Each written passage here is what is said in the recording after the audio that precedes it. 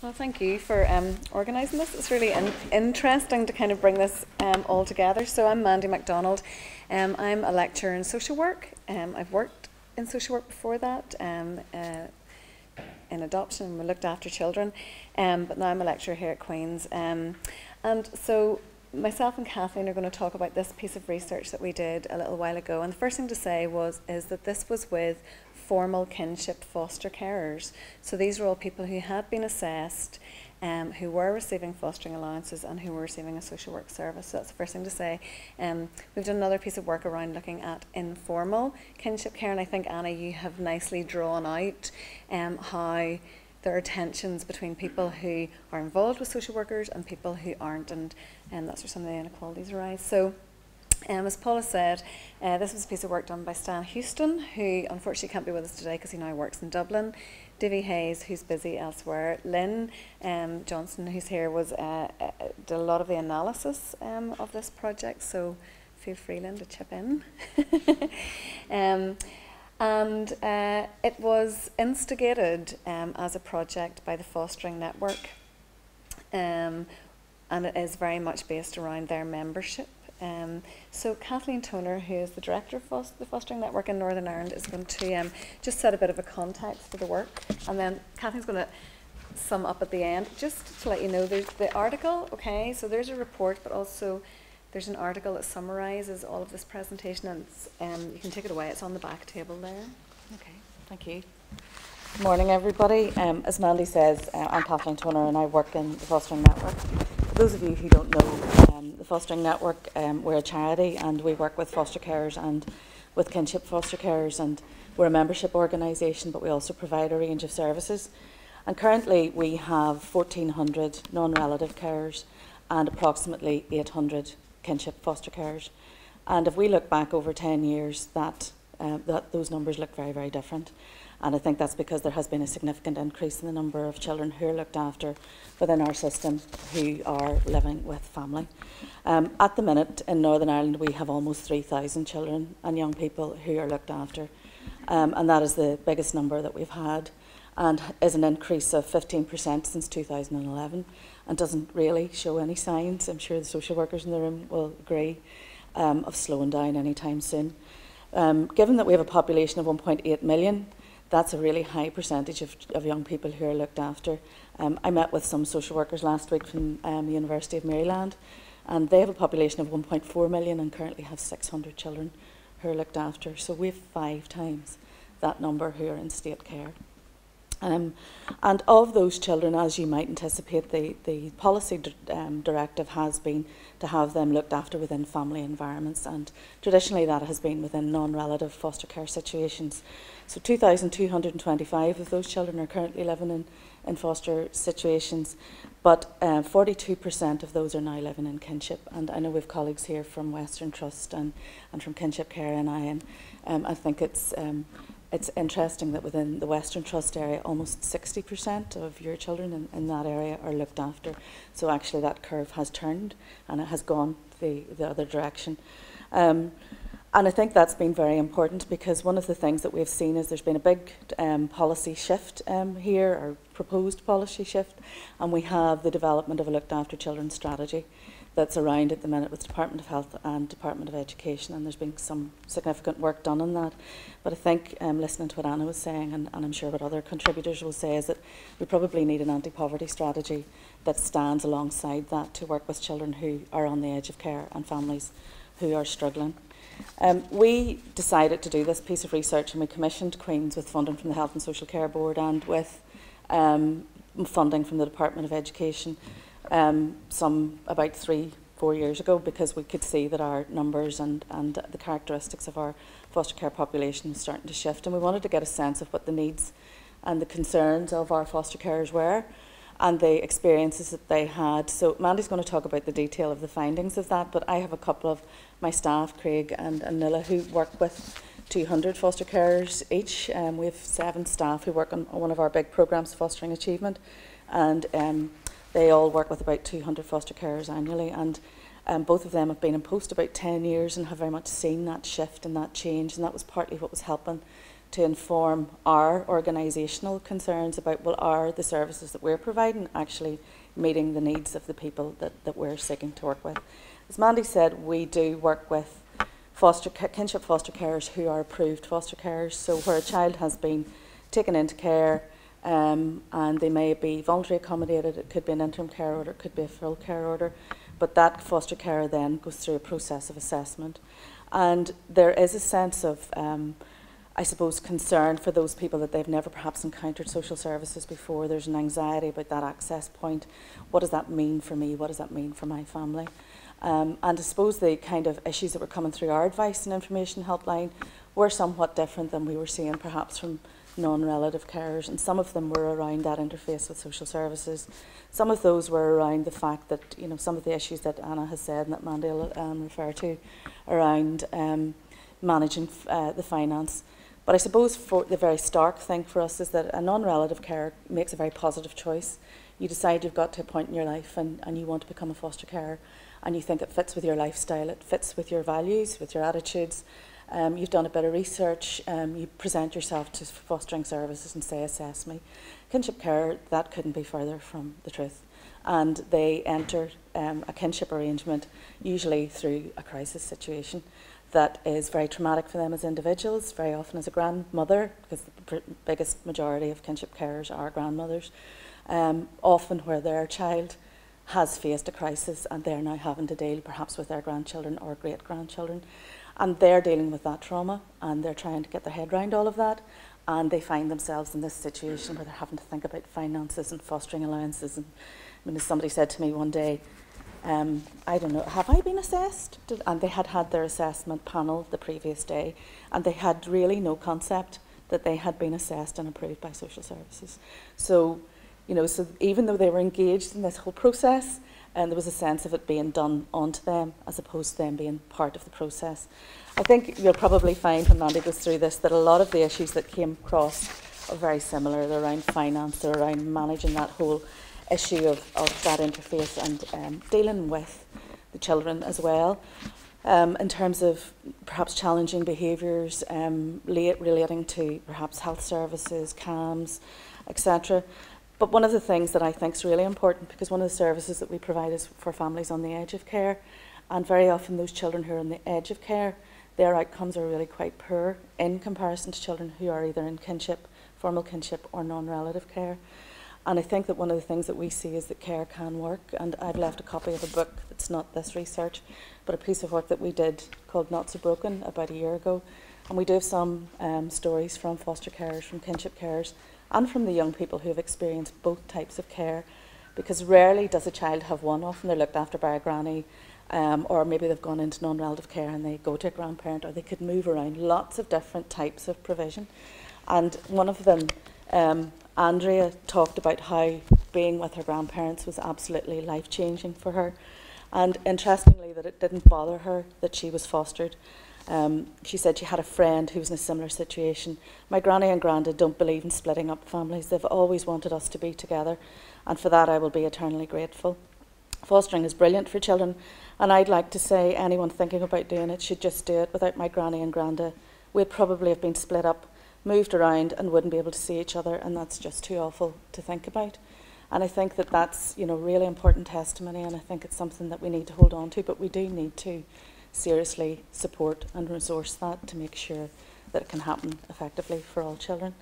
What context, Mandi, I'll let you go ahead. Kathleen, you're going to at the end sum up with some of this. So Kathleen, what I'm going to do is just really take you through the study, just very briefly, and at the end, Kathleen, I think, will sum up some of the key messages and some of the implications for our practice. Okay. So, and then that's all I'm going to just take you through that. So our aim with this study was to really just find out for this cohort of people who are approved kinship foster carers in Northern Ireland, what their characteristics, needs and experiences were across a whole range. So their demographic profile, their perceptions of the children's needs, their histories of how they came to be kinship carers and how they found that process, and what their own needs were as individuals, as people, but as kinship foster carers as well. What their experience was of their relationship with formal supports and informal supports, and just to gain some insights for policy and practice out of that. So we basically did this all through Fostering Network and the Fostering Network support workers. And we had 54 kinship foster carers who agreed to take part in the first stage of the study, which was a detailed survey questionnaire that the support workers, the Fostering Network link worker, development worker, I was calling them support workers, I knew I got the title wrong, development worker, took out with them to carers' homes and talked through. So it was a structured interview questionnaire that we used in a face-to-face meeting. And I say we had 54 carers. Those were all, so that was 54 families, okay? Because what we asked was for somebody in that family to identify themselves as the main carer for that family. And we left it up to the family to decide who was the main carer in that family. We then, and we've done some descriptive statistics and cross-tabulations with age that I'll just talk you through briefly here. We then had a sub-sample out of the people who completed that stage of 9 families who participated in in-depth interviews, and we analysed those through a thematic analysis. In some of those cases, it was couples who participated in those interviews. So I'll actually move on a bit and just tell you about the carers and their households. So you'll see there that one of the key things, and the key things for this session, is around the age of our carers. So over half of the carers, 59% of the people who took part in that survey were aged over 50. And if we look at the people who were aged over 40, it was 82% of them were aged over 40. And a smaller number, but about a quarter of the overall number of people were aged in their 60s. Over half the sample were grandparents. And most of those grandparents were grandmothers. And it was very gendered, our sample. So among the people who self-identified as being the primary carer in this household, almost all of them, 89% of them, were female. And they were either grandmothers or aunts. We had about 31% who were aunts, actually. Most of those people had been caring for the children for over 2 years. So these were arrangements where people were quite bedded in and could reflect back on that process and think about what had gone on. So because they had been caring for a couple of years, their relationships with social services were quite well established by this stage. So we weren't going to people in the first chaos or the first crisis of placement. We were going to them at a stage where they had an opportunity to reflect on their experiences. The 54 respondents to the survey, between them, were fostering 82 children. That's not the total number of children who were in people's households. People were caring for a lot more children in their own houses than that, but there were 82 fostered children.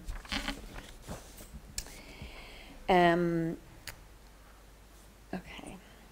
Their finances then, and Anna has flagged this up as an issue, and across informal and formal kinship carers, what we know is that there are higher proportions of kinship care, both formal and informal, in lower socioeconomic groupings in our society. Okay, so we know that from large census data studies like Selwyn and Nandy's study that Anna has referred to.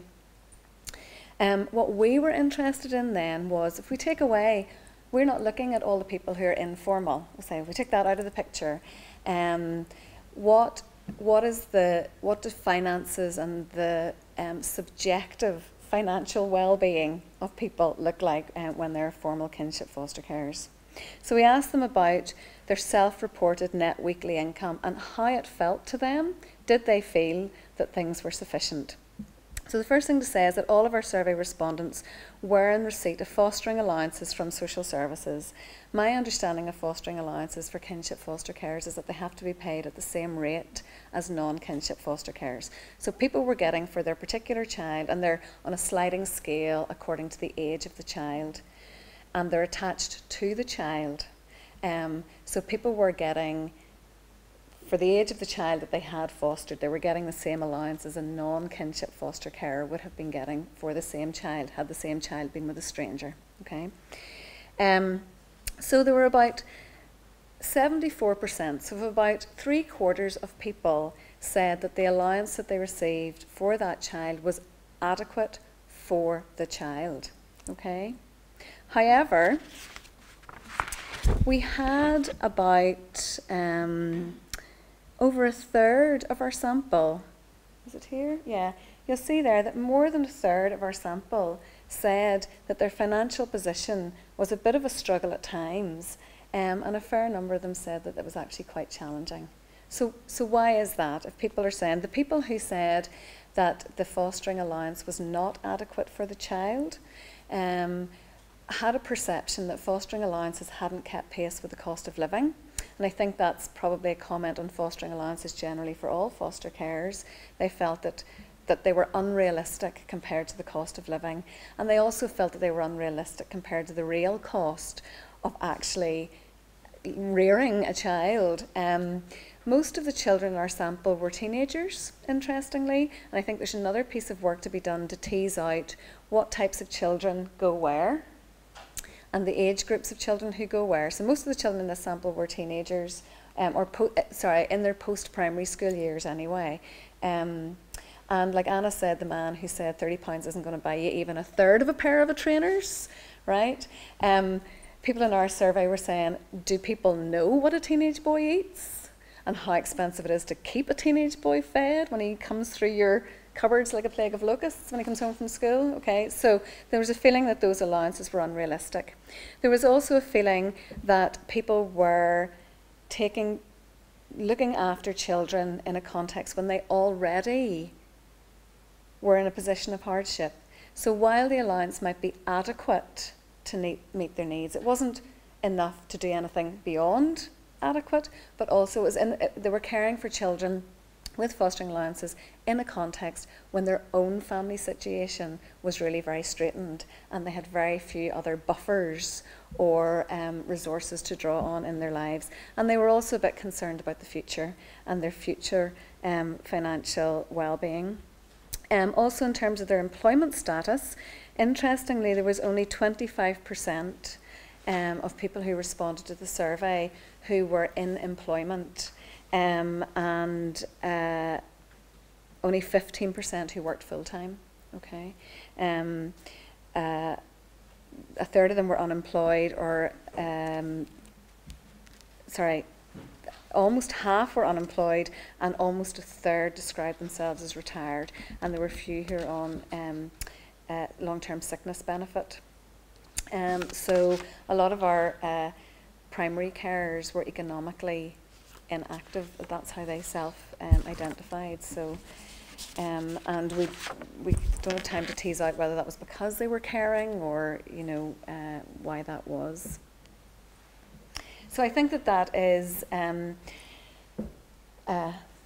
It makes, when people are running into caring for a child who already has difficulties and needs, to then also have the stress and pressure of juggling your finances is an additional burden. There was a link between age and finances, which is slightly, I think, different from what Anna was talking about. So we're not comparing people who do feel that they have enough and people who don't feel that they have enough. What we were looking at was within our sample of people that we had, was there any difference? And there was a difference in terms of the age profile slightly. And the older carers were more likely to say that they felt comfortable or adequate. So in this 24.1% of people who said that they were comfortable, and the 38.9% of people who said that their finances were manageable, they were more likely to be the older carers. The people who said it was a bit of a struggle and it was challenging were more likely to be the younger carers. And that may reflect the fact that those younger carers also had other children that they were looking after, and the costs associated with looking after their, the other kids in their household as well. So we asked people about their support needs, and they had some very clear priorities for their support needs. Probably their number one support need was educational support for their children. And 31% in total referred to the need for educational support. So children had a range of difficulties that impacted on them in school, okay? ADHD, autistic spectrum disorders, behavioural and emotional difficulties that had come from their experience of adversity before they came to live in foster care, okay? And sometimes it was the children's interface with school that had been part of the catalyst that meant that the child had to come into foster care in the first place. They really identified need for help with the interface with school, and also help to allow those children to engage well in their education. Probably the next biggest thing that people talked about was independent advice and support, particularly at the beginning, and just basic information, and information about what they were entitled to. And that ranged from big things like allowances, legal advice, you mentioned about residence orders, to very small things like, I wish somebody had told me that I could claim mileage for taking the child to contact, okay? So big information needs, small information needs, but a very clear need for information and guidance. Another issue was managing contact with birth parents and siblings, okay? Now, we could talk all day about what the shift in roles between moving from being a grandmother to your grandchildren, a mother to your daughter, to becoming a foster carer for social services, a foster carer for your grandchildren, and somebody has to tell your daughter that she can't just come and go as she pleases. Okay, so the dynamics of that are, you could talk all day about that, but it's safe to say that that was challenging, and one of the things people had an issue with. And we've already mentioned the finances.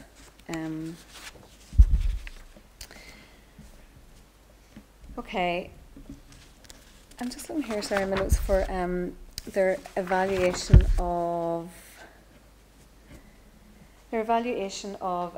supports.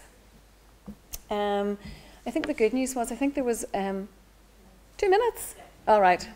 Does that include Kathleen? We may need more than 2 minutes. Okay. On the support services or interface with social workers, it was heartening that only 10% of our sample said that their relationship with social workers had been unhelpful. More than half said that their relationship with social workers had been helpful, and the rest were satisfied with that relationship. And one of the things to come out of our interview very much about what was helpful was around actual provision of practical supports, but relationship. People who got and understood and could empathise with the situation, who were there, who were dependable, who were competent. And I think that's heartening for social workers, because actually that doesn't take great resources. Now, it's hard if social workers are stressed, but it doesn't take a great deal of resources to be empathic and understanding and listening. So that was heartening. I'll very quickly take you through some of the themes from our interviews then. So I said we had 9 people interviewed. And so theme 1 was that everything changed from then, and it's been mentioned that most of these placements were made in a hurry, in an emergency, and everything changed. So there were phone calls in the middle of the night for some people. Everything changed from then. But the consequences of that for people was that they had to make a very quick decision. And as Kathleen said, they didn't have time to think about it. We didn't choose this, it was thrust upon us. And that that the blood relation imposes a duty to care, that there's a sense of having an obligation to care for your kin that left people feeling a bit ambivalent and conflicted. Because of the emergency nature of those placements, one of the biggest issues was provision of support at the time, because there was very little preparation. There weren't beds, there weren't cots, there weren't prams. Sometimes children were arriving with nothing except the clothes on their back, which weren't very clean sometimes, okay? And so one of the things that we identified from this is how great it would be if there just was an initial, very easily accessed pot of money or resources that could just be given in an emergency before the assessments are completed.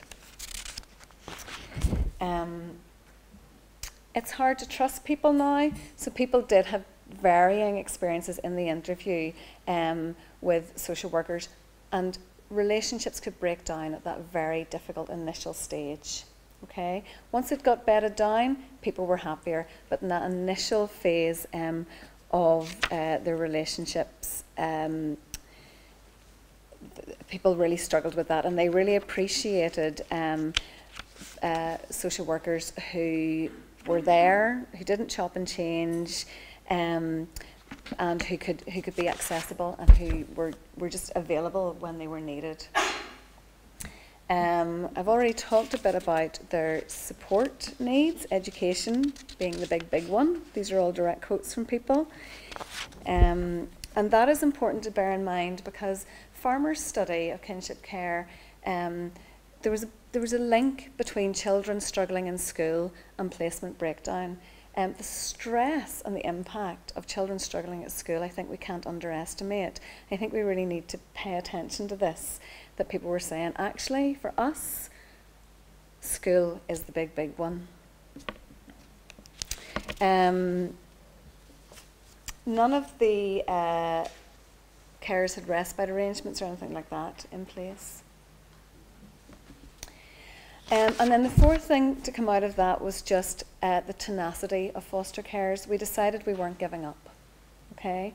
And this obligation of kinship care, and it's been reflected in other studies, again, Farmer's study, you know, where kinship foster carers will blatter on probably longer than other people, but actually we need to question the level of stress that people are under as they're doing that.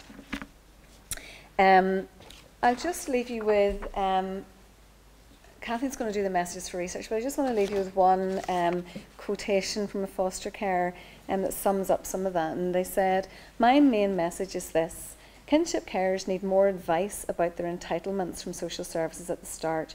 We could not have predicted that we were going to become kinship carers. It came out of the blue, such a shock for all of us." And I think that kind of summed up where people were at with that. So Kathy's going to talk through some of the... Is that all right, Paula? Sorry. Are you all dying for caffeine? I think Mandy's covered the biggest majority of what we covered in the survey, and I think for us that was important in terms of looking at our provision as an organisation, but I think we've also been able to feed some of that into developments around policy and practice as well.